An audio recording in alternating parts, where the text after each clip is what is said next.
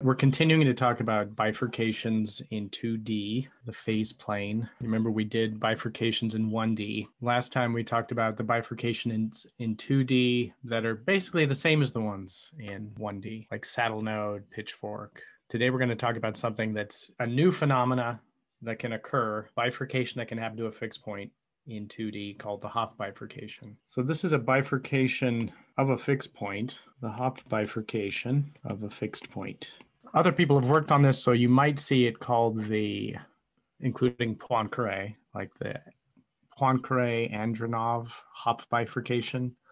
But Hopf's name is mostly associated with it. I think he's a German mathematician. Instead of one of the eigenvalues of the two eigenvalues going to zero, in this case, the eigenvalues cross the imaginary axis. So if we look at a fixed point and we're plotting the real and imaginary parts, when you've got something that's, as you vary a parameter, and you could be crossing one way or the other, but if they cross symmetrically, right, we have to have complex conjugate pair. At this point, we've got I omega and negative I omega.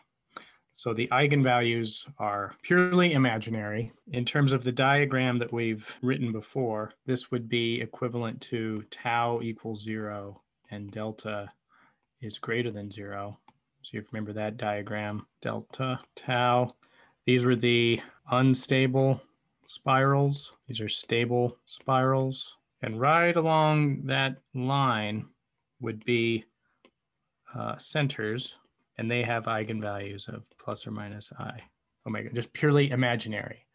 So as you cross that line, either going from stable to an unstable or vice versa, you could get a Hopf bifurcation. If you remember the glycolysis example that we did from an earlier lecture, we used the Poincaré-Bendixson theorem to show that there was, remember we made this sort of weird trapping region, and we also cut a little hole around where the fixed point was. That fixed point for the glycolysis example underwent a Hopf bifurcation as a parameter was varied. That became an unstable spiral, and then it was surrounded by a limit cycle, a periodic orbit. So whatever this was, it became an unstable spiral. In general, when you have a Hopf bifurcation, there's two different types, just like two different types of pitchfork.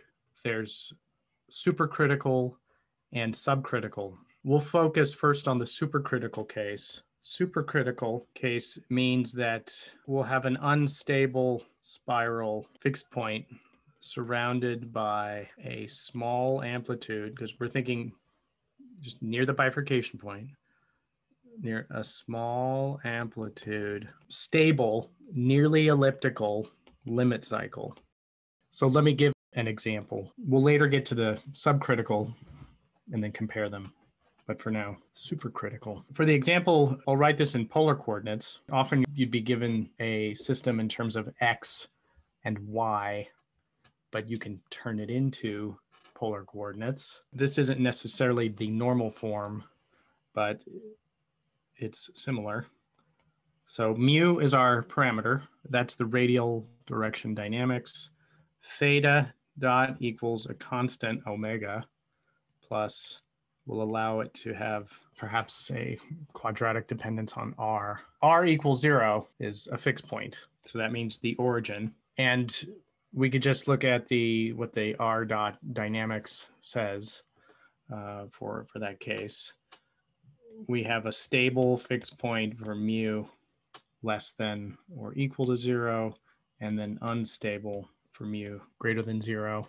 And what does it look like? Let's just plot it. When we go unstable, so for mu greater than 0, we'll have the phase portrait. There'll be some stable limit cycle surrounding our unstable fixed point. And things coming from the outside will also go onto this limit cycle. The limit cycle has an amplitude r that goes as square root of mu, and it's stable. Maybe I'll make this a different color just to emphasize it's a stable limit cycle. It doesn't really matter what b just sort of modifies the period. We're not worrying right now about the period. So this is basically a oscillation that's got a period close to 2 pi over omega, especially for mu small. So hopefully you could see where that amplitude comes from, right? If we write r dot as r mu minus r squared, then the other stable point in r is at r equals square root mu. In fact, we could put this into a phase portrait plotter. I'll do a demo where I think I'll use mu of 0.5 and I'll use b as just 1. So I've transformed this already into Cartesian, because at least this phase portrait plotter requires Cartesian. And if I were to show the graph the phase plane, here it is. If I start near the origin, this thing isn't integrating far enough, but you can hopefully see what's going on.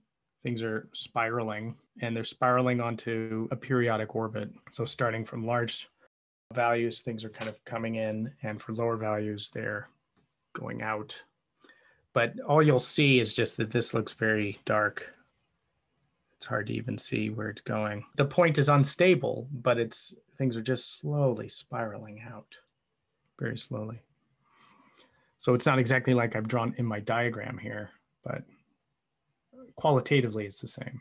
If we look at this in terms of eigenvalues and eigenvectors transforming into Cartesian, we get, and all we have to do is do things to leading order, just write things to leading order here. And we'll get that x dot equals mu x minus omega y plus cubic terms. Y dot equals omega x plus mu y plus, again, cubic terms. So then what do I get for the eigenvalues? If I look at my Jacobian matrix evaluated at the origin, which is my fixed point, this is going to be mu negative omega, omega, mu. And it has eigenvalues lambda equals mu plus or minus I omega. So what does that mean in terms of what's happening in the complex plane of the eigenvalues, imaginary and real part of lambda? Suppose we start with a negative mu. If we had a negative mu, as we vary mu, these 2 points, it's kind of like a root locus plot. They're increasing and going to the right, starting at negative mu because of the way that we've got it. Crossing this line, right? So this is I omega and negative I omega. We've got this complex conjugate pair, and it's just crossing from the left half plane, where we have a stable spiral, to the right half plane, an unstable spiral. You could see the picture that we get if we had mu less than 0. Things would be just spiraling in. And like I have up there, mu greater than 0. They're spiraling to this limit cycle. That's the supercritical. Now we'll talk about the subcritical and then compare the two. So for mu less than 0, is the limit cycle like not going to be visible or something like that? For mu less than 0, there is no limit cycle. Okay, got it. Got it. Yeah. So at mu equals 0, the limit cycle is born. There's a general rule of thumb. We've set this up so that the critical value is mu equals 0. But if the critical bifurcation value is something non-zero, let's call it mu critical, then we would have that there's a stable limit cycle, it has an amplitude or size that grows proportional to square root mu minus mu c. And the frequency is very close to the frequency for very small mu. So it's basically t equals 2 pi over, and we could just say the imaginary part of lambda, basically evaluated at 0, plus terms of order mu minus mu c. And this was contrived so that the eigenvalues are just sort of crossing in straight lines. But of course, you could have the eigenvalues crossing in some weird way. But locally, it'll appear straight, not necessarily horizontal, maybe some curvature to it, but that kind of takes us a little bit too far. But yeah, the main thing is that a limit cycle was born, and it has the same stability as the fixed point before there was a limit cycle. So we have a stable fixed point and no limit cycle. And then after this, we have a unstable fixed point and stable limit cycle. And it's the stability of the limit cycle that leads to the name supercritical. So in this case, the mu greater than 0 had the stable limit cycle, but you could also come up with something where the stable limit cycle would be there for mu less than 0, and there'd be no limit cycle for positive mu. So the supercritical is related to the stability of the fixed point that shows up. Maybe I'll show another diagram because it's kind of cool. Ta-da! This is a bifurcation diagram where we've got x and y. Hopefully you can see that. We've got x and y. And then along this direction, mu, where mu equals 0 is the critical value. So before that, we've got stable fixed point. And then at mu equals 0, the fixed point loses its stability, becomes unstable. So we'll draw this as dashed. And we have a stable limit cycle, which is growing with an amplitude that's proportional to square root of mu. So let's look at the subcritical, and then we can compare. So subcritical, it's sort of a big deal in terms of what it implies for the dynamics of a system, as I'll try to show you. In the subcritical, we have an unstable cycle, and so I'll draw that as a dashed line, dashed closed curve. An unstable limit cycle that surrounds a stable spiral. So if we were to put arrows on this, we've got things that are shrinking into that stable spiral. If you were to happen to start on that cycle without any perturbation away from it, you would stay on that cycle. But it's unstable, so you will just tend to peel off of it. And as you vary a parameter, the cycle shrinks. So vary the parameter, the cycle shrinks, and eventually intersects with the fixed point. And then the fixed point, in some sense, inherits the stability of the cycle. So we have an unstable spiral. And it just stays an unstable spiral as we keep tuning this.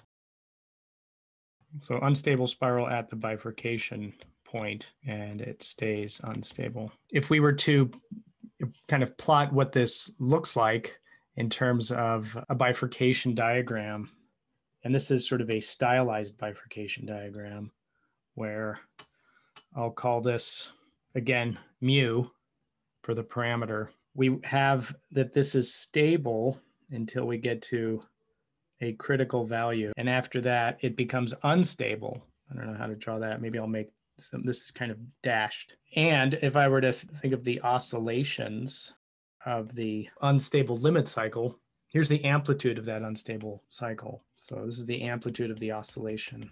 This is for subcritical Hopf. If you were to just look at the fixed point goes from stable to unstable. So, okay, why would I say that this is in any sense, scary or completely different?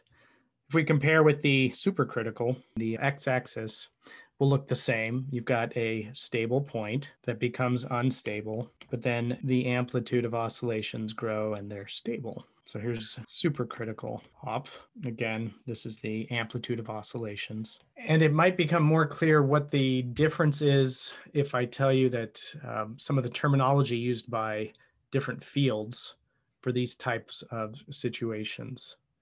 So the supercritical is sometimes called a soft bifurcation or continuous or safe, whereas subcritical Hopf bifurcation, different fields will call this hard, discontinuous. I think you can tell where this is going. If it's not safe, it's dangerous. And why is it dangerous? What's going on? Why is this considered soft, continuous, and safe? Well, if I am at, let's say I've got a system where I've got some mu that's before the critical point, and I'm marching along, we'll use orange. So if I'm, say, at this point, if I get a little bit of a perturbation, it pushes me back. It's nice and stable. as I go along, changing the parameter. Well, at some point, that fixed point goes unstable, and now I shoot up to I don't know where. Perhaps some distant attractor that could correspond to large oscillations or just something far away. I've gone away from my control point, and that's why this is called dangerous. So think of this left-hand side. The varying of a parameter could be changing the speed of an airplane. And as the airplane speed changes, if this R is like the amplitude of oscillations of the wing isn't oscillating at all, or small oscillations get damped out because it's stable. And now I've crossed some threshold where now the non-moving point is the unstable point. And so any small oscillation is actually going to grow. So that's bad. Whereas on this other side, supercritical, what do I have? I've got, if I'm at this control point, this is stable. And as I vary, well, I'll stay on this stable branch. I'll stay on the stable oscillation. And so if I have any perturbation away, I'll just sort of stay near it. And so that's why it's called continuous, because as you vary across it, you won't see major changes, especially for small amplitudes. I'm still going to be going towards something that's kind of close to the origin. Here, I don't know where this is going. It could be going somewhere bad. And I'll just give you a model of this that in some rough behavioral sense describes the aeroelastic limit oscillations of wings. It'll give you an idea of the dangers of the subcritical Hopf bifurcation. So this is just an analytical example. R dot equals mu R plus R cubed minus R to the fifth. And you'll notice compared to last time, I've got a plus here instead of a minus. It's actually that plus that makes this a subcritical Hopf bifurcation. And just to make life easier, I'll say theta dot equals a constant. Just make it equal to 1. What do we get? In this case, for mu less than 0, but greater than -1/4, the origin is stable. So this will look a lot like that picture up above of the subcritical. I have an unstable limit cycle, but then I also have further out a stable limit cycle. So things would be peeling off of this unstable limit cycle and going to the stable limit cycle. And things will be approaching that stable limit cycle.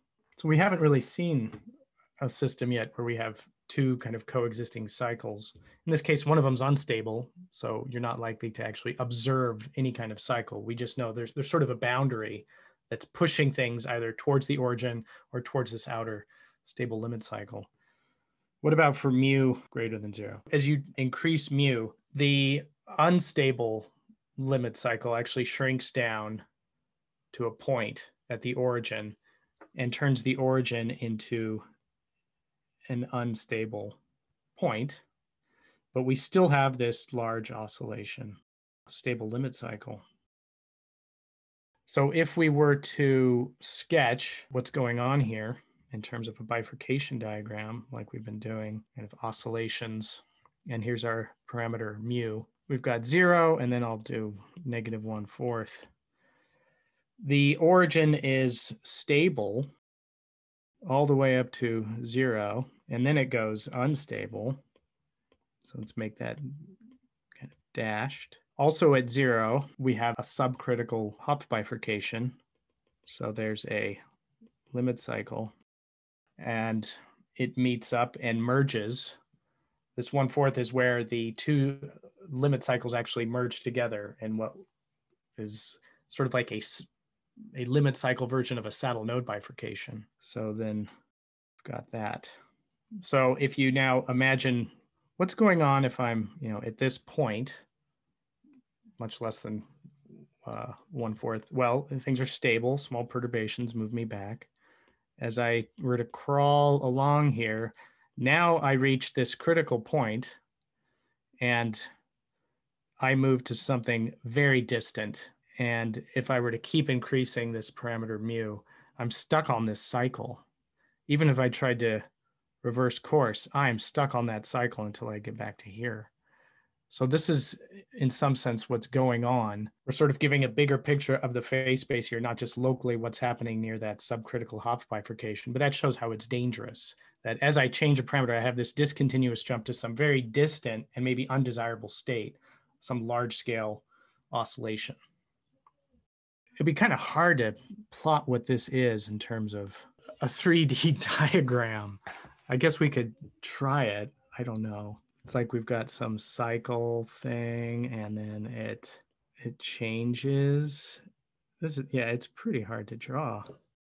And try to make these dashed or orange or something, red dashed. So here's what it looks like at one particular value, right?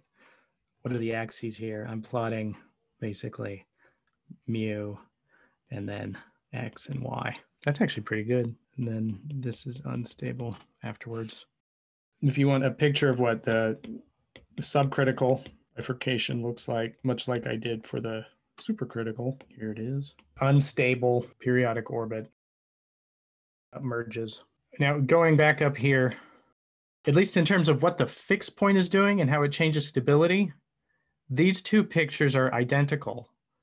As mu goes from below mu critical to above mu critical, it looks like we went from something stable to unstable. Knowing whether or not you have a subcritical or supercritical Hopf bifurcation can't be distinguished from just the linearization. You need to look at the nonlinear terms. In particular, it's related to this, at least in polar coordinates, related to the sign of that cubic term. There are analytical criterion, but they are complicated. But that's kind of worth saying here, that you cannot distinguish, right? Since they have possibly very different consequences for a system, you want to be able to do this.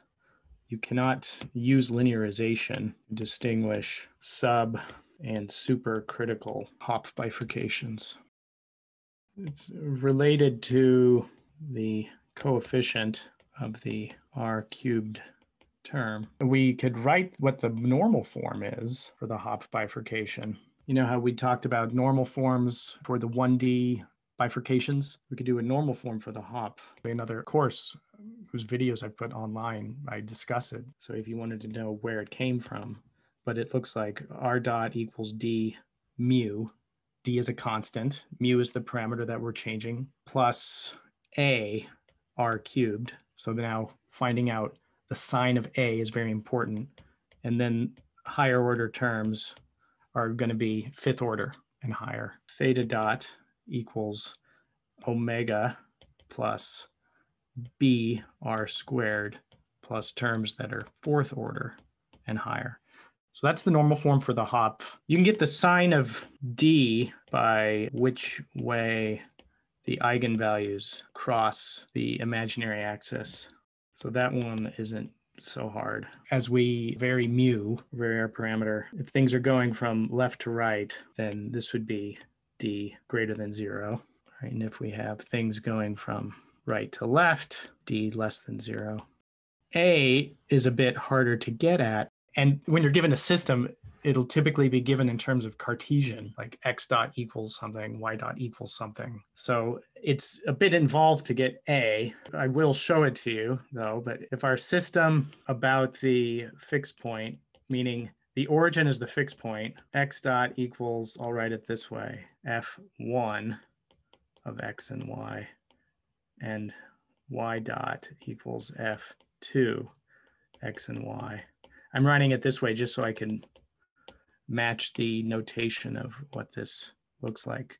It's not particularly illuminating, but if you were curious, it involves a bunch of evaluations of partial derivatives of f1 and f2, as well as omega, which you can separately get. So there it is. This actually comes from a book by Wiggins, but you could evaluate it. I've done it for some systems. All you're finding is like the sign of A. So it's combinations of the sign of D and the sign of A determine whether or not you've got a subcritical or supercritical Hopf bifurcation.